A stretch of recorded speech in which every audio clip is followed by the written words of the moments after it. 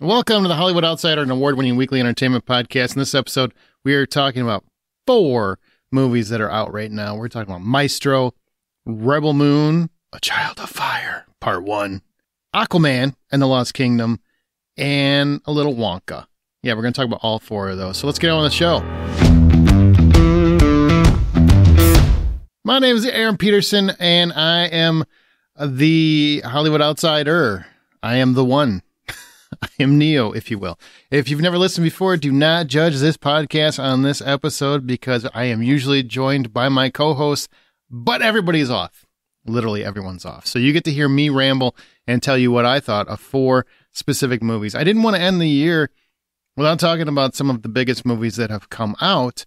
And while the other hosts were willing to come back and do some conversations on it, it's just not fair. They wanted to enjoy some time off, so have at it. I obviously have nothing else to do but to talk to you guys. So I hope everyone's doing. I'm Aaron Peterson. If I didn't say, how the hell are you? How's the end of your year? Are you ready for 2024? Because I sure am. I'm about done with this year. Oh, it's had a couple rough weeks. Let me tell you. Nobody wants to hear about that right now. But here's what I want to do. I want to talk about King the Conqueror is being recast. You saw, I'm sure, if you've been following any kind of entertainment news, Jonathan Majors has been let go from the Marvel Cinematic Universe. So that entire King Avengers playout that they were building is going to either have to be recast, which they still have a writer attached to the movie, or they're going to have to go somewhere else, go to Dr. Doom or something. But Jonathan Majors was found guilty on a couple of misdemeanor assault charges, and because of that, Marvel decided to go a different way. They've got, I'm sure, a little too much negative press as of late, and they just want to move past it.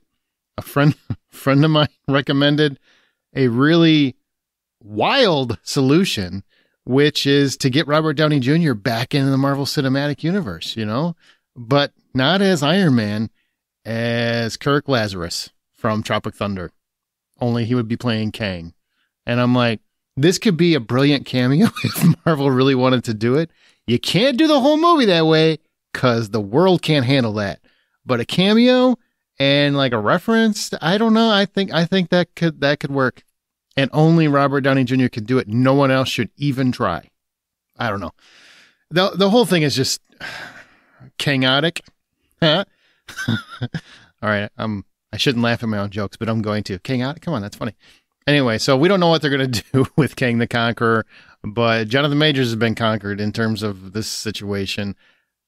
There's no winners here. I mean, the fans lose, Jonathan Majors loses, Marvel loses. I think everybody is just, we got to move past it. Vin Diesel apparently just got accused of some nastiness, sexual assault. I don't know what's going on with that. Of course, he and his team deny the charge. Read up on that. We don't talk about that stuff on the show. It's just been a crazy couple of weeks where some pretty big stars have taken some pretty big hits. That doesn't mean there aren't great movies out, though. And this is the time of year when you get some big ones. So we have to talk about Aquaman and the Lost Kingdom. It's the last DCEU movie, the DC Extended Universe. The last one, it's done. It's not coming back. You're not restoring it. Stop getting these weird hopes up to go to Netflix or something like the WB's not going to sell it to Netflix. That's a wild idea that, of course, Zack Snyder is stoking the flames up. But you've got that one. Wonka. I can't wait to talk about Wonka a little bit. I know it's already out, but I still want to talk about it because it's so much better than I even expected. And Rebel Moon, A Child of Fire, Part 1, because we need the longest title possible for the Star Wars reenactment. But let's start with Maestro, because I feel like Rebel Moon is a perfect segue to Aquaman because, Snyderverse. I'm sure there's probably some kind of Easter egg that connects all of them. So Maestro is on Netflix right now, and that is, man, it's quite a film. It's a towering and fearless love story chronicling the lifelong relationship between Leonard Bernstein and Felicia Montalegre, Cohn Bernstein. It's a love letter to life and art. This is the description, and it's basically a lot more involved in regards to the relationship. It's more about that love story. And I thought it would be more about Leonard Bernstein becoming the composer extraordinaire that he was, but that's not the way that they wanted to go. And it's on Netflix right now. It's already there. Just dropped. And this is Bradley Cooper's just love letter to cinema and music. He has been working on this apparently for 6 years, and he wanted to tell this story. And I feel like most of the general audience probably won't know Leonard Bernstein, but you know his music. West Side Story, obviously, is a big one. But he has many other accomplishments in terms of conducting. And he just lived an interesting life. He was a bisexual man. He had many gay lovers, but he married Felicia, often reported as the only woman he's ever loved. And they had a very complicated relationship. They had several kids. They had a long life. And the stars of this film are Bradley Cooper and Carey Mulligan. You might remember her from Promising Young Woman. And Carey Mulligan crushes this as Felicia. She's a woman who is headstrong, smart, independent, knows what she wants, understands the man that Leonard is and how complicated the situation is for their relationship, and still supports him, even though they have obviously ups and downs. And Bradley Cooper really, really gets into his part. I mean, and there's been a lot made of the fact that he used a prosthetic nose, but if you've seen Leonard Bernstein, I feel like he's just trying to bring Leonard Bernstein to life, and it does, and it really doesn't stand out. In fact, I will say, though I think Carey Mulligan gives the better performance here, like her Felicia is multi-layered. There are parts that are tragic, parts that are beautiful, parts that are exciting. She just really gives a career-making performance. She already has a career, but it could still take her to a different level. Bradley Cooper's already at that different level, you know? But one thing about Bradley Cooper is if you've seen the trailer, if you've seen the previews, you get this. It's easy to get lost in his voice because he's trying to talk like Leonard Bernstein. And it's a very nasally type of voice. And it's very close to how Leonard Bernstein sounded. So it's not like he's making fun of him or being exaggerated or anything like that. He's trying to replicate the person that he's playing. And he does a very wonderful job, because 5 minutes into the movie, I stopped seeing Bradley Cooper. That's hard to do. Bradley Cooper is not an easy guy to not see. He's a good looking dude, if you didn't know. Very, very handsome fellow. And he does a wonderful job. I'm very impressed. The screenplay is by Josh Singer and Bradley Cooper. The one thing I will say, in particular to the film Maestro, it's a little disjointed. It has that biography effect where they jump and bounce around from timeline to timeline, and it becomes very, very difficult to understand or ascertain exactly where in this specific timeline, where in this person's life, whether it be Leonard or Felicia, where are we at? Why are we at this point? Did we miss large chunks of story? And I find this interesting because, I mean, people are raving like crazy about Maestro, and there's a lot to rave about, and I've talked about 2 points. I'll bring up another one in a minute. But if you go to another film, another genre, go to Rebel Moon, right? Zack Snyder's movie is getting a lot of hate and loathing because they say that it's missing story elements, or it feels like we're jumping from plot point to plot point. Whenever it's a heavy drama, nobody seems to give a shit. But if it's something that's genre focused, then it's a big problem. I can't get on board with that as an argument. This is a much bigger issue for me than Rebel Moon was. I understood everything that was flowing in Rebel Moon. This, and I'm not trying to compare the two, okay? Maestro is a much better crafted film in a different way. Obviously they're different kinds of films, but there are big jumps, like big gaps, and it doesn't explain where we are, and it can be confusing if you're not really either paying attention or you know the characters in depth, and that is a problem, I think, with the screenplay. I can't see it winning Best Screenplay. I just can't. I can see it winning Best Director. Bradley Cooper feels like he's been chasing this Oscar for a long time. He's actually got a lot of nominations. He's been a producer on films and whatnot. Star is Born, obviously, is the film of note people will bring up, but he's a very talented all-around filmmaker. He's not just an actor. He's not just a writer. He's not just a director. He's very talented all the way around. This is impressive. It's impressive filmmaking. Though I like Oppenheimer better as a movie, I would say that Maestro is better directed. I said it. Sorry, Chris Nolan. I know you're selling Blu-rays like mad, but I think this is better directed. There are some scenes that are so fantastic. It blew my mind that this was Bradley Cooper. It's a second film that he's directed. Blew my mind. He has elements where, because you're dealing with, Felicia was an actress. She's very theatrical. Leonard was a very loving person. He loved people. He loved music. And when he is conducting or when he's around music, his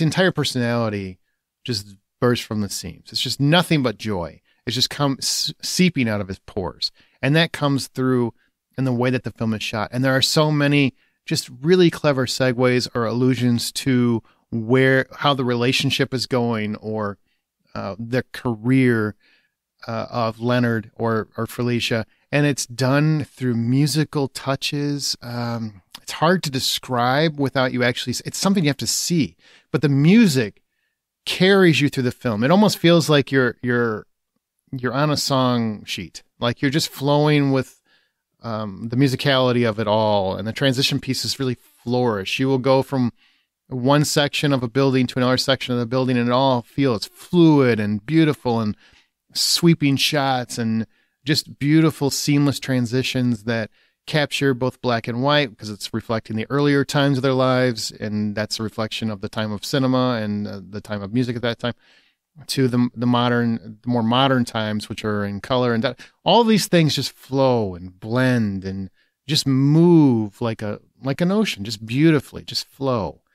I really was impressed by so many of these, and they were staged so beautifully. There's a couple scenes where you have Leonard and Felicia especially as the relationship is burgeoning, and they're just demonstrating that they've been in this relationship for a time, but they don't really have time to explain the ups and downs.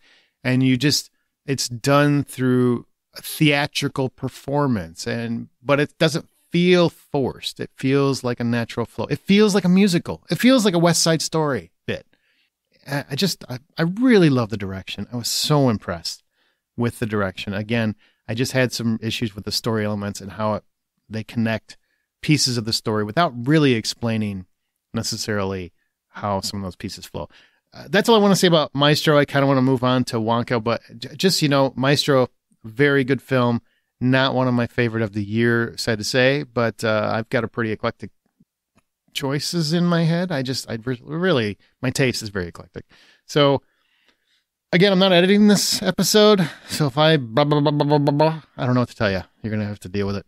But at $10 is the full price for admission. I give Maestro $7. I do think it's worth watching, and I really recommend it. It's on Netflix. You have no reason not to watch it. And don't be turned off by the black and white. It really, really flows with the story that they're telling. And the performances are that good. There's a couple really great supporting performances. Matt Bomer's in here. He's really good. Sarah Silverman is in this and completely disappears into her role. Shows that she is a very talented actress as well.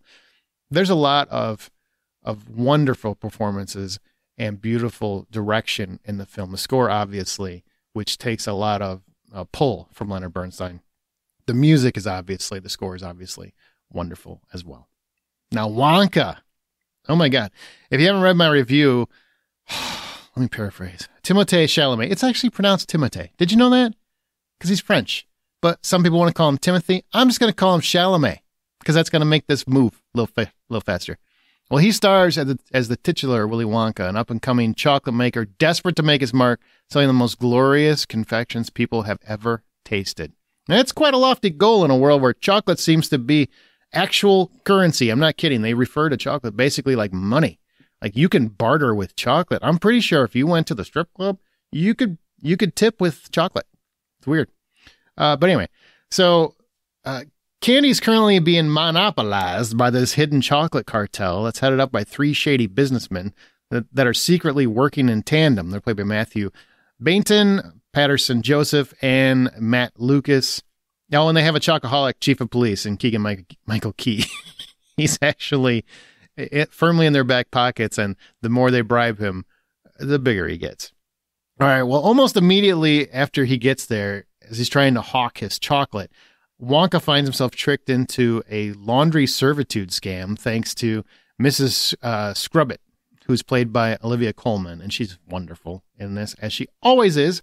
And her lovelorn compatriot, Bleacher, who's played by Tom Davis, he's really teetering on over the top, but he never quite gets there. So these two together, they are very, very fun together. They're like a yin and yang. Now, owing an unsurmountable debt, Willie then partners up with several other entrapped souls, a young orphan named Noodle and several other ones, and also a curmudgeonly Oompa Loompa, played by Hugh Grant. And they basically have to enact a heist to get out of Scrubbett's cellar, sell some chocolate, and get out of debt and wipe their slates clean. That's the whole movie.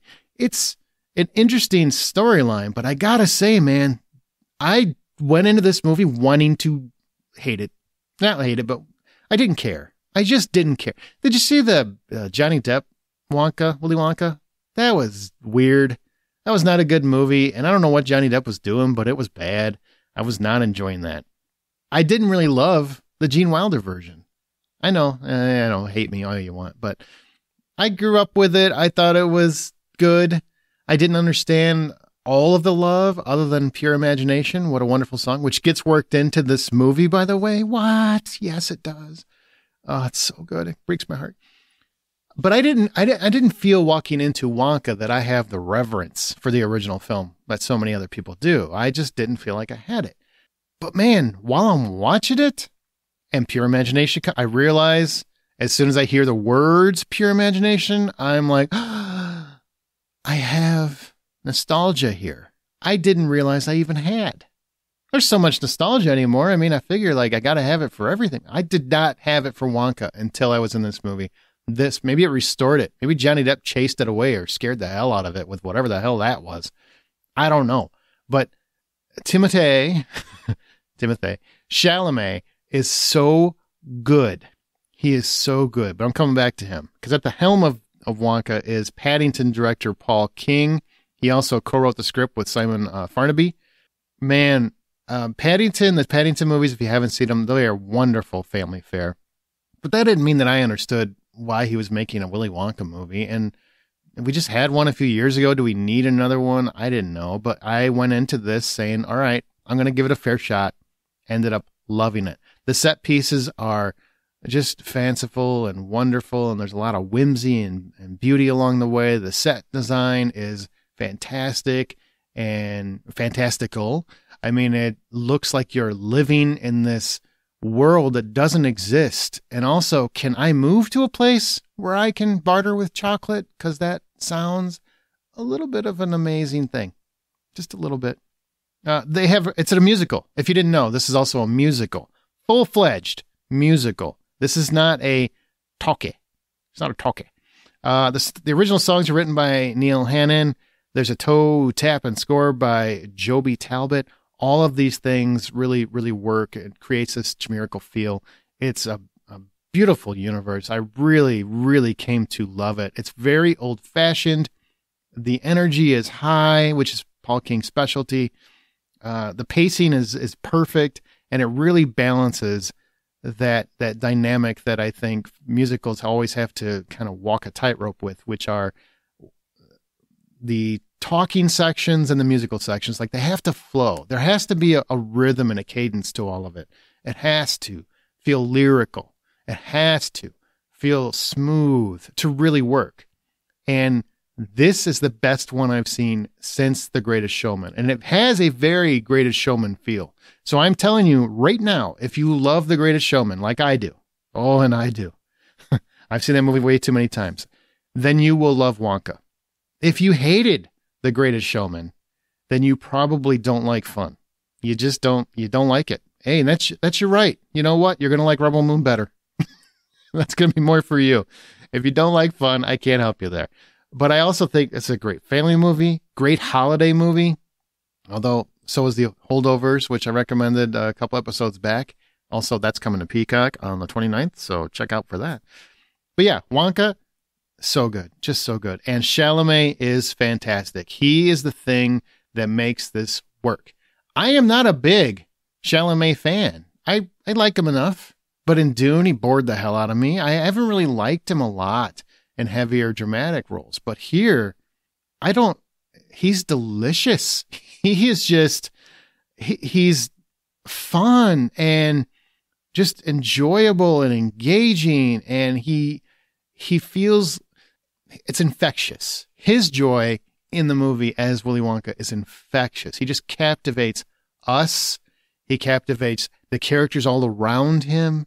Like, he's changing the emotions of everyone he comes in contact with. He is very much a showman. He is very much in the same vein as Hugh Jackman in The Greatest Showman. You know, he's just walking around trying to win people over to his idea, and also sell his chocolatey wares, and maybe possibly see his mother again in spirit. There's a lot of things going on, and Chalamet captures all of it. I can't tell you how much I love this. I was shocked, absolutely shocked how much I loved Wonka. So Wonka is pure imagination. Absolutely. It's full of joy and whimsy. It's a creative origin story you never knew you wanted, but you're going to be delighted to have witnessed, because I'm sick of origin stories too. I really am. I'm with you. But this is great. This is absolutely great. Chalamet floats on air, and this is probably his most charismatic performance that I have seen. And it's a rousing musical, wonderful songs, a cast who came to play and have a great time. This is going to dominate the box office. I guarantee it. It's going to be one of the biggest hits of the winter. If $10 is the full price of admission, I give Wonka $9. I really loved it. Absolutely loved it. It'll make my top 10 list. Spoiler alert before we even get there. Whew, that was a lot. I really miss having people here to talk to. You guys still hanging in? We're going to play a game called Can You Make It to the End? All right. And if you make it to the end, I want you to reach out to me on, X or Twitter, or whatever, or Facebook, at Buy Popcorn, at The Hollywood Outsider, whichever place you, Threads, whatever, wherever you find us. Let me know you finished this episode, and I'm going to do a shot for every person that does that. Every person that shares this episode saying, I made it to the end, I'm doing a shot this holiday season just for you. So now you got that in mind. You can also do a shot every time there's slow motion in Rebel Moon, A Child of Fire, Part 1, longest title. Just why does it need to be this long, Zack Snyder? Why? It's kind of like, why do you need a director's cut of a movie that just came out? Why are you advertising that? Let's talk about that before we talk about the movie, okay? Heavy sigh.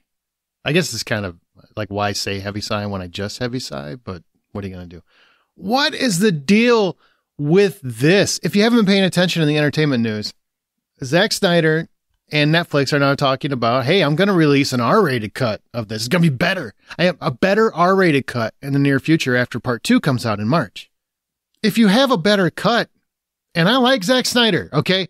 Don't lump me in with I hate Zack Snyder. I like Zack Snyder.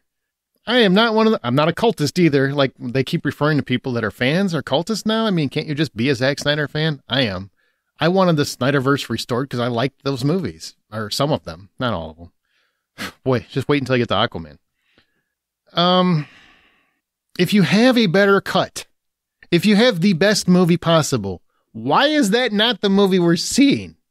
And don't get me wrong, I like Rebel Moon. I'll get a little bit ahead of it. I liked it. I think some of the negativity is not earned. I feel like there's definitely at this point a certain amount of people that are going to poo-poo this movie because Zack Snyder directed it alone. Now, is that fair? Absolutely not. I've read numerous reviews from top critics. Now, I am a Rotten Tomato approved critic, so I take it very seriously. I really do. I take that very seriously. We had a whole episode on that a month or two back. Go find it. I'm not going to repeat myself. I take that very seriously. If you are a critic and you're referring to Zack Snyder cultists in your review, you are already biased. You already have bias. You are already kind of rigging your own review to some degree. Does that make sense to the people listening? I do not think that's right. I do not think as a critic that is right. That is not what we're supposed to be doing as critics. That said, sir, what you shouldn't be doing as a filmmaker is putting out a PG-13 version of your movie and then promising an R-rated one that's supposed to be better. What kind of shit is that? That's shitting on your fans. If there's a better version already available, put that out. We understood as fans what went on with the Zack Snyder Justice League cut. That is an anomaly. It should not be a marketing ploy. And that's what it's being made into.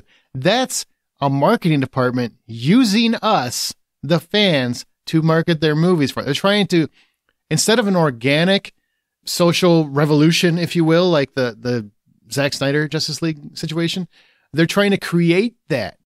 They are trying to create Barbenheimer. That's what they're trying to do. But they're trying to do it themselves as opposed to it being organic. Man, just give me the best movie, the best option.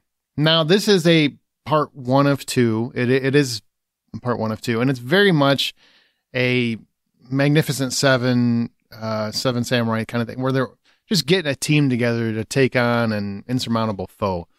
But the movie Rebel Moon, it's a sci-fi epic. It's basically in the vein of Star Wars, Chronicles of Riddick, a lot of that.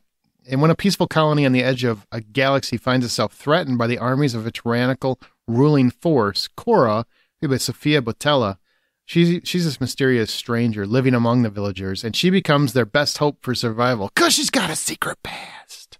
Don't worry, they'll tell you. I'm not going to spoil anything, I promise. There's nothing other than that isn't already spoiled in the trailers. Tasked with finding trained fighters who will unite with her and making an impossible stand against the mother world, Korra assembles a small band of warriors, outsiders, insurgents, peasants, and orphans of war from other worlds who share a common need for redemption and /or revenge. As the shadow of an entire realm bears down on the unlikeliest of moons, a battle over the fate of a galaxy is waged, and in the process, a new army of heroes is formed. It was directed by Zack Snyder. It was written by Shay Hatton, Kurt Johnstad, and Zack Snyder, of course. Stars Sofia Boutella, Jimon Hansu, Ed Skrein, Michael Huisman. I always get his name wrong. But it's okay if you misspell Huisman. I think. I don't know.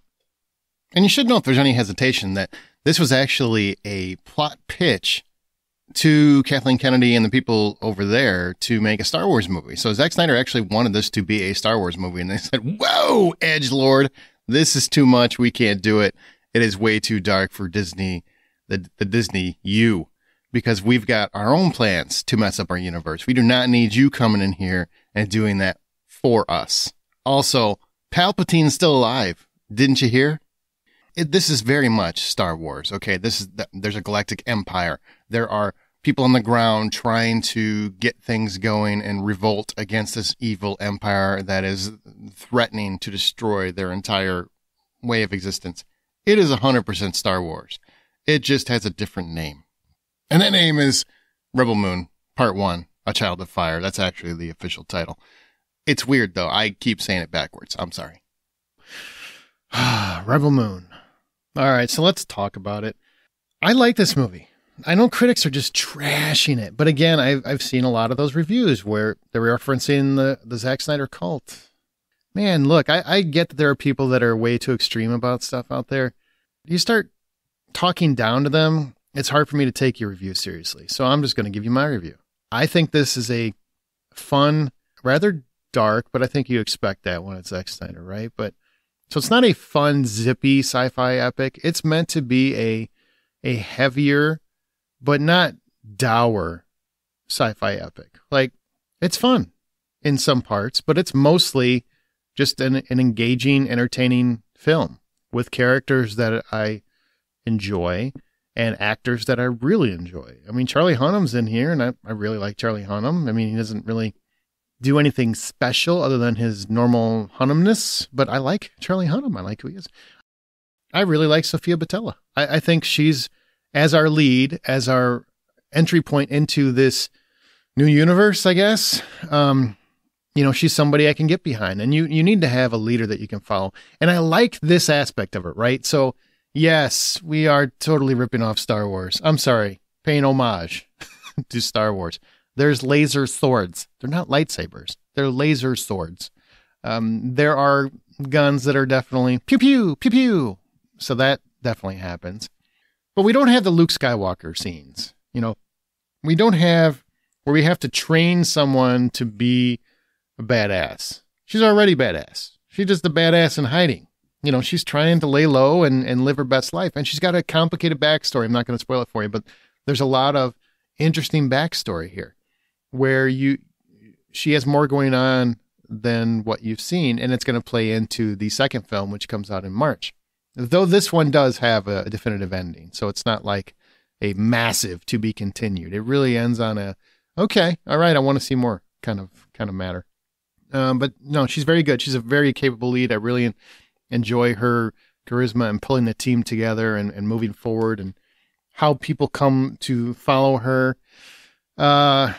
There's a character called Belisarius who is really the Darth Vader / Palpatine of the story, where it's the overarching villain that we don't really see a lot of, but obviously is going to be a much heavier force in the next film. I look forward to getting more of the backstory there. The Mother World is basically the Empire. It is really similar. But I will say the vibe felt more... If you guys saw Chronicles of Riddick, can I still mention Vin Diesel movies? I don't know what the rules are on this. I don't want to get canceled. But if you saw Chronicles of Riddick, it's a mix between that kind of aesthetic and Star Wars. So Star Wars is much more fun, family-friendly, zippy, let's just have fun adventures. Chronicles of Riddick was much darker and dour, but had kind of, those rebels, the Han Solos of the world collectively, as opposed to just a side character. And that's what this movie is. It's a gaggle of Han Solos without too much snark. And if I had to point to anything that the movie's missing, it's a deeper sense of humor, which I often find missing in Zack Snyder's movies. It just seems like he doesn't incorporate a large amount of humor into his films. I know he's got some, don't come at me, but it's not heavy, and I think like Chronicles of Riddick had more clever snark and more retort and whatnot. And here, I think the movie could use more of that, a little bit more levity now and again. Otherwise, it just feels too heavy. Ed Skrein is the main villain. Atticus Noble, the main like lowercase villain, right? There's the big villain that we don't get much of, the Voldemort, if you will, and then we've got for this particular story villain, and that's Ed Skrein, and he's good. If you've seen him be a villain in pretty much everything he's done, you've seen him be a villain. It's the same character. He's done it before. That's not really a standout in any way, shape, or form. It's a good film. It's not great. It's not a masterpiece. Anybody that says it's a masterpiece, those are probably the cultists. I don't know if there's still some out there. It's not a masterpiece, but it is a really entertaining, engaging film. And I do feel like Zack Snyder gets a lot of flack. On the same token, man, I love you, Zack, but you also stoked those flames. And I get it. It helped made his dream movie come true. Why wouldn't you engage with those people who love you? Like, people don't get mad when other filmmakers and stars and whatnot engage with their fan base. I don't know why he gets caught with so much of it. Now, I'm not going to forgive the PG-13, but I've got a better version that's R-rated. I'm not forgiving that. I think that's a bullshit move. That's what I like to call a dick move. I don't like that move. I think that's not fair to the fans that you love. Zack Snyder, if you're listening, which I'm sure you have better things to do. I don't like, here, watch this, but I've got a promise of a better one coming. Just give me the best one. Give me the best version, which obviously is not this one. But I had no problem following the story. I really had no problem being engaged with the characters. I really dug all of the actors involved. There's nobody that really bugged me or stood out as anything negative. I like some of the world building that's happening here. You're hearing more about Princess Isa and some possible magical properties. Maybe there's more of a fantastical element that'll come in the future. We get a little bit more of the old king, because the mother world has basically taken out the old king, and now they're ruling the galaxy. And there's a lot of factors going on that I don't really want to get into, because I really care about your experience. I don't want you to be spoiled. But this is a setup movie. There's a lot of setup. It is very obvious when you get to the end, we have more to go. And you are getting more. You're getting more in March. But there's a lot of stuff I loved in here. Creative creature designs. It was like a mix between Star Wars and Lord of the Rings, the practical effects of Lord of the Rings. I mean, there's really a nice mix of that. the CGI feels real and grounded, even though they're out of this world with the design. It feels real. It feels better. Special effects are much better than, like, say, Aquaman were. There's a kick-ass spider fight with laser swords. Love that. We can't call them lightsabers. Don't you do it. Don't you do it. But also kind of, I want to do it. I want to call them lightsabers. They're fucking lightsabers. There's no joke. They are definitely lightsabers. Whatever. I do think the characters are a bit thin, right? The characters are a bit thin, and they kind of like round them up fairly easily. And that's probably where people are complaining that, well, there's missing scenes because of this magical R-rated version. And maybe that's the case. I don't know. I haven't seen it. We haven't seen it. We're still waiting on this thing. But the characters that join up, there's enough to understand who they are and where they are in the system, where they are in this particular construct. So I can enjoy the movie. I don't have a problem with it. Some people have a very big problem. Some people love to tout that Star Wars apparently is so much deeper than it is, and it's just not the case. You know, you've had decades to adjust to the Star Wars movies. You just saw Rebel Moon. And plus, it's a part 1. If you haven't heard, it's a part 1. There is a part 2. To me, he is basically saying this is a connected universe, and you have to see both films for it to be a complete experience. Now, they chose not to put it out that way, so that's the way it came out. I don't know what to tell you. I will reserve judgment until I see part 2 to really put all of those pieces together. But in terms of what I saw, I had no problems following the story. It wasn't an issue. And people that say they have an issue, I feel like they walk in already wanting to dislike it because of who made it. There is very much that piece of the pie in existence. Zack Snyder's just got a revolution against him. He's the Galactic Empire. Who knew? You know, but I enjoyed the world building, the team bonding that's starting to come together. There's a couple twists along the way. One that I should have seen and I didn't. Shame on me. I smacked my own face and ass at the same time. It was very weird and uncomfortable, but I did it. But I enjoyed the film overall. Like I really dug it. This is a cool world building exercise, and I can't wait for the R-rated version, which is apparently is awesome, according to Zack Snyder. Not as awesome as this, for sure. Who is making these decisions? Anyway, so $10 full price admission. I give, let me take a breath. Rebel Moon, A Child of Fire, Part 1, now available on Netflix. Jesus. I give it $7. I really enjoyed it. And I kind of like that Snyder has found a home at Netflix. And I also love, there's a great transition because, you know, Zack Snyder and J.J. Abrams both have a thing with lens flare. They just love lens flares. There's actually a transition near the end. You'll see it when it happens, where he basically transitions via lens flare. Loved it. I don't know if that was an intentional, like, F you to the people that hate him or whatever, but I loved it. I thought that was great. For people that are wondering, is there a lot of slow motion action? Yes. Have you seen a Zack Snyder movie before? But I will say it feels smoother here than it has in a couple other films. I just feel like it found its rhythm between normal speed and John Woo speed, if that makes sense. Now we get to the big Mama Jamba. My man, Aquaman and the Lost Kingdom. After failing to defeat Aquaman the first time, Black Manta wields the power of the mythic Black Trident to unleash an ancient and malevolent force. Hoping to end his reign of terror, Aquaman forges an unlikely alliance with his brother Orm, the former king of Atlantis. You know, the bitchy one that was in prison at the end of the last one.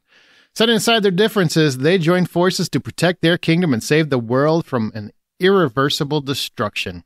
It's directed by James Wan, and was produced by Peter Safran, who now runs the DCEU. He and James Gunn are re-kicking that baby off next. The film stars Jason Momoa. You know that, right? Woo! Yeah, that guy, he does a lot of woos. Patrick Wilson, Amber Heard, Nicole Kidman, and Yahya Abdul-Mateen II as Black Manta. Man, this is the end of the DCEU, the DC Extended Universe. This is the end. This is it. It's done. How do you feel about it? I mean, you're listening to this. Do you have an opinion about this? You know what? I'll come back to the end of that. Let's talk about this movie. So, in this film, you've got Aquaman becoming a father. He's a husband and a father. So it takes place years later. He's married to Mira, They have a little boy. They call him Junior a lot. Like he's always called Junior. And you get Aquaman doing the dad duties quite often. And also referencing single fathers a lot, as if Mira's not there, and she is there. By the way, Amber Heard is part of this movie. So that part is a little weird. The first act is a little long. Takes a while to get going. I think they're going for some cheap comedy. Aquaman drinks baby pee at least 3 times. Yeah, I think 2 or 3 times. That's an interesting choice, but, I don't know what to say about that. I mean, he's going through like normal dad stuff. I kind of like that they're taking that approach that, like, for instance, he's reenacting his time kicking some goon ass, and he uses action figures to demonstrate it while we cut between, we're intercutting the actual fight that he had. I kind of like that. I was a single dad for a long time. I'm on board with it. I don't know. I'm a sucker for it, I guess. I like that side of it. But it did get a little long and it got a little ridiculous. But you do get some wonderful bonding with his dad, because his dad was a single dad, because he was waiting for his mom, Atlanta, to come back or whatever. That's all sweet and fine, but it takes a while to get going. That's all I'm going to say about that. You get a villain that looks like Sauron from Lord of the Rings. I'm not making that up. It's the WB. It could have been the same costume. I don't know. Anyway, character looks like Sauron. You don't really get much. It's hard to... I can't spoil it. I won't spoil it. The villain is really Black Manta. Black Manta is the big villain. It feels like we've already done that, which I think takes away from this film quite a bit. I'm going to take it in a couple different pieces here to kind of get through Aquaman. Overall, I was entertained. Okay? Overall, I smiled a lot. Also, overall, I did not enjoy it as much as I enjoyed the first one. I really, really dug the first one. This was more of a 5 out of 10, 5.5. It's an entertaining enough watch. It's a matinee. It's, all right, I want to go see how this all ends, and then you go watch it. That's what it does. And it gives you a good... it gives you enough closure on the character to feel good about where it ends. So you can go into it knowing that you're getting enough out of it. So if you never get another one, which I doubt you will, of this particular actor in this particular role, because everybody wants him to be Lobo apparently now. And by the way, Jason Momoa went on the record, said he'd love to do it if they wanted him, but he has not had that phone call. Stop saying he's already committed. He has not. Anyway. I don't care about that. I'm talking about Aquaman. I like him as Aquaman. Man, he's the only guy that's ever made this character interesting to me. But overall, I enjoyed it enough. Jason Momoa makes the whole movie work. There are some things I have issues with, and I'm going to talk about those in a second. But overall, it's not nearly as bad as some people wanted to say. Now, it's not really good or very good. It's watchable. I know it's not a high compliment, but it's watchable. The special effects did not bother me most of the time. There's been some people that have complained and said the special effects were awful. I didn't find them that different from the first movie, and I thought the special effects of the first movie were amazing. I thought it was a great film in terms of the effects. I don't feel the same here, but there are definitely some quality effects here. For instance, anyone who says the effects were awful, I can't take it seriously because Topo is amazing. Topo is basically his octopus sidekick. It's Aquaman's octopus sidekick. That effect is pretty flawless. And it's throughout the movie that this character is coming back to help him. It's very much like, it's an octopus sidekick. And, he's doing octopus stuff. But also really, really helps Aquaman out throughout the movie. Really helps get the job done, if you will. That is all special effects. It's not like they had an octopus that they trained to follow him around, although that would be fantastic. Who wouldn't want a pet octopus? Apparently they're very smart. So anyway, that's a special effect. A lot of the underwater stuff still works for me. There are some scenes where I'm like, okay, that doesn't work. And some of the costume choices are interesting. Like I get Mira as a very attractive woman, but why are the boobs so out? I've never understood that in comic book stuff. Like it just doesn't make any practical sense, but whatever. But Topo is a really good special effect and a good character. I really enjoy that character. So I had fun every time Topo was there. I would watch Topo movie. Make a spinoff, I'd watch Topo. Make it a silent one. Make John Woo do that. Do a silent movie with Topo. And we just get the squeaks and the noises. I think that would be fun. Nice and slimy, and yeah, I would watch that. But overall, I mean, there's a few times where I do think the special effects are a little clunky, and obviously you can tell this is a rushed effort, but it's not often. I do think if you see it in 3D, because two of the people I've talked to that complained about it saw it in 3D. I think that probably makes it pop a little bit more, right? It probably, maybe in the 3D rendering, it just doesn't work as well for whatever reason. But when it's flat on a normal screen, I had no problem with it whatsoever. So there you go. Nothing that blows your mind, but nothing that really took me out of it. And there's a lot of green everywhere. A lot of green. Because the idea is that Black Manta is messing with the environment enough to where it's causing an effect on a global scale, which isn't that the plot of the last movie? I can't remember. I mean, they kind of blend together at this point, right? So anyway, that's the overall plot, and it's fine. There's some good set pieces. There's some fun fights. There's some good zipping around. Nicole Kidman gets in on the action. She gets to get some ass kicking in. And then there's this really weird connection to the Marvel Cinematic Universe. And I really don't know if this is kind of like a way to say once and for all, hey, we've got no problem with Marvel. We really have no problem with Marvel. Like, we're both entities trying to do the same thing, make great comic book films, which this year has been very short in supply of. What have we got? Guardians 3. That's it. Right? That's it. Lots of poo-poo. And I would say this is better than many of them. Quantumania sucked. I actually like the Marvels a lot, but, apparently I'm in the minority there.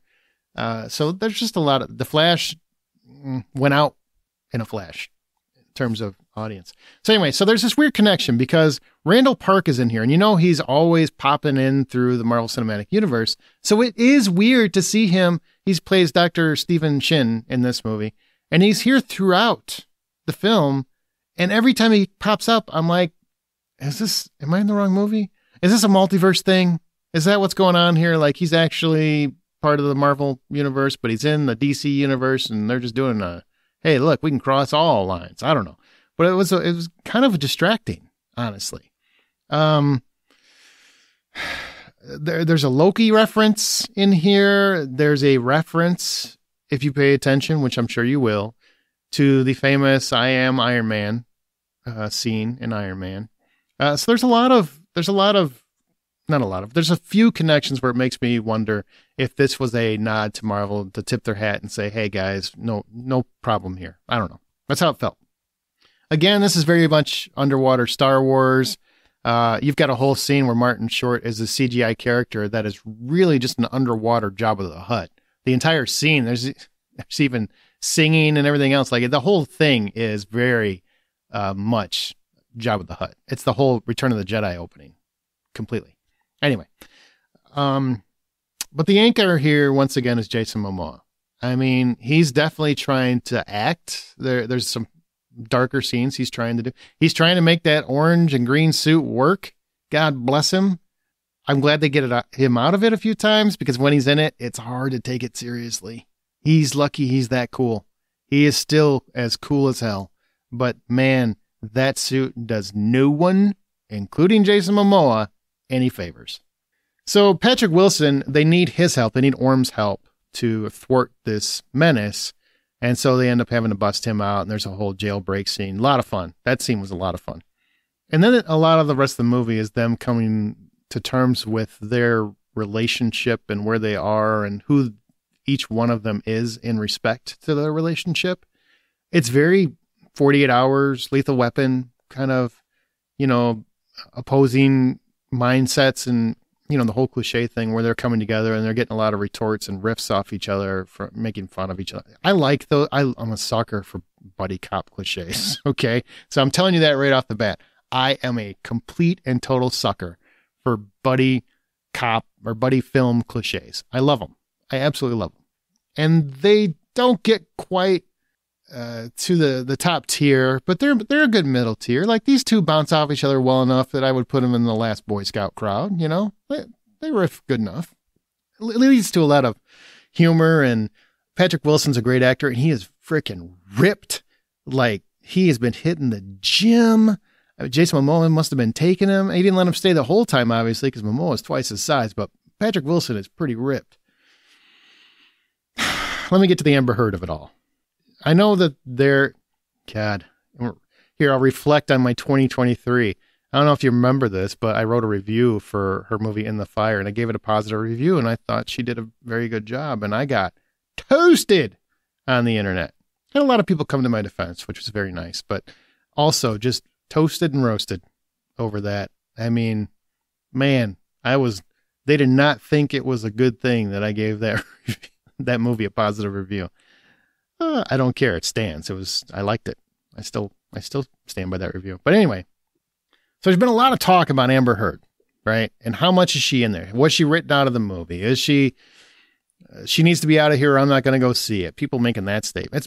Both sides are very intense about how they feel about it. People that are on the X's side are very intense that she better not be in this movie. People that are very much on her side and supporting women and whatnot are very much in, she better not have been written out of the movie. It's neither. Okay. It's somewhere in the middle. She's here in the movie for 20 minutes as Mira. 20 minutes, I think, is the full count, is what I saw. About 20 minutes, maybe 15. I think I totaled it at 11 lines she has. 11. And they're very basic. I mean, Mira is really a big part of the story. It's only a 2-hour movie. It's not like a 3-hour epic. But it's like no one wants to invite her to dinner. It's weird. It's weird because she's there. I mean, there are scenes where she's sitting right next to Aquaman on the throne. She's holding their baby. There's a lot of scenes where it's Aquaman and his dad, Tom Curry, sitting around their house having father-son conversations, and Mira's nowhere to be found. They don't even really explain where Mira went. Like, where the hell is she? Who's watching this baby? Are you guys paying any attention to this kid? Well, yeah, of course, because Aquaman's taking care of this kid while he's taking care of the kingdom, and he's, trying to work-life balance, which, by the way, I should say, I do like that they approach the dad side of that, because as a single dad, which he's not a single dad, but they keep kind of alluding to him being a single dad, whatever. As a single dad, I get tired of movies only representing single working moms, because there are single working dads, I being one of them, and I did it with 2 kids. And let me tell you, it is hard as hell to be a single parent and never see it reflected. So I do appreciate that. Aquaman got an extra bump just for that, like a fist bump and a love bump, and that sounded dirty. Okay, back to Amber Heard. So she's in it, but it's almost distracting because it's like they didn't want to give her much to do, and I'm sure they're worried about backlash because of that whole trial thing. We try to stay away from from gossip and that kind of nonsense. But when it hurts the movie, it hurts the movie, and this hurts the movie. She deserved to get more to do. She was a big part of the first movie. If you're going to have her in it, give her more to do or recast her. Because the way that they handled it, I thought was really piss poor. Really do. I think that was handled very poorly. And I'm a big fan of James Wan, man. I love James Wan. Maybe it wasn't even his call. It's probably a studio cut. And they wanted to keep her role to a minimum. But she's not in it minimally. It's just when she's there, it doesn't feel like she's there. And it's just so odd. It's just odd. So anyway, if you like Aquaman, you'll like Aquaman 2. You're not going to like it as much as Aquaman. That was a great DCEU movie. That's one of the better ones. I mean, it's under Wonder Woman, but it's one of the better ones. And yeah, so $10 is the full price of admission. I would give Aquaman and the Lost Kingdom probably $5, $5.50 if I'm being. I'll give that for the love bump, right? $5.50. That's what you get for that single dad motif. I really liked it, but could have been better. I mean, if you're going to end the DCEU, and if you didn't know, and I'm sure who listening to this doesn't know this, but James Gunn and Peter Safran are taking over for DC. They're doing a full reboot. For a time, it really seemed like they might keep a couple of them. Like if Aquaman would have done well, they would have kept him. They might have kept Michael Keaton if The Flash did well. I know Gal Gadot thought she was getting more Wonder Woman. I I don't see that happening. In fact, I see the main Justice League getting a full reboot. So that brings me to the end of this particular episode. And what does that mean? I mean, did it go out with the bang, or did it just... Yeah, that's kind of how it went out, with a fizzle. Blue Beetle sticking around because that wasn't technically part of the DCEU, I guess. Peacemaker sticking around. No word on Harley Quinn because there's a weird dynamic there, because the Suicide Squad has to count. Not Suicide Squad, the Suicide Squad. The one, Margot Robbie was in that as Harley Quinn because that has Peacemaker in it. Peacemaker still stands. That show's coming back. If that counts, then Harley Quinn still has to count. I don't know how that's going to work. But the Justice League is gone, right? Henry Cavill, Ben Affleck, Ray Fisher, Gal Gadot, Jason Momoa, Ezra Miller, they're gone. I had a feeling Ezra Miller wasn't coming back anyway. I mean, he had very similar Jonathan Major-esque stuff happen. Oh, and I've heard some people say, like, well, how come Ezra Miller got his movie's already shot and done? They had spent like $300 million on it. It was getting released no matter what. Jonathan Majors hasn't filmed any more of his Kang portions, so it's pretty easy for them to move on from him. And I'm sure they have a morality clause in their contract, so they can get out of that pretty easy. Back to the DCEU. You know, overall, if you think about it, my overall thoughts are, if you care, but really I'm just going to keep talking because the people that are make to the end, I really, really, really, I'm going to give a little code word so I know they made it to the end. You know what I'm saying? Like there's going to be a code word when I get there. Because I'm not taking I don't want to do 100 shots or 1,000 shots. My God, kill me. So Zack Miller's Snyderverse, I don't think that's ever really a fair assessment of this universe. Now, he was put kind of in charge of it, but he's also been out of it for several years. And this has been going on for 10 years now, right? So this is done. 10 years, done. Man of Steel, I thought was a good film. I really like Man of Steel. Batman versus Superman, theatrical was decent. Jesse Eisenberg he and Jared Leto were the worst casting DC has ever done. In any form. I don't think Halle Berry is that bad. Sorry. But the theatrical cut wasn't nearly as good as the ultimate cut, and I'll just never understand why they didn't do the ultimate cut to begin with, because we can handle a 3-hour movie. Lord of the Rings had already had 3 of them out and did fantastic business. And if you're going to have 2 of the most top shelf superhero characters in the height of the comic book world filmed them, give them all the time you can, man. Don't cut their time short. The movie is much better if you see the 3-hour cut. Martha, dear God, was horrible. Martha was horrible. Ben Affleck was great as Bruce Wayne. I have no problems with him or Henry Cavill or Gal Gadot or Jason Momoa. Ray Fisher was so much better in Zack Snyder's Justice League, the full 4-hour version. Like, you got to see how capable of an actor he is.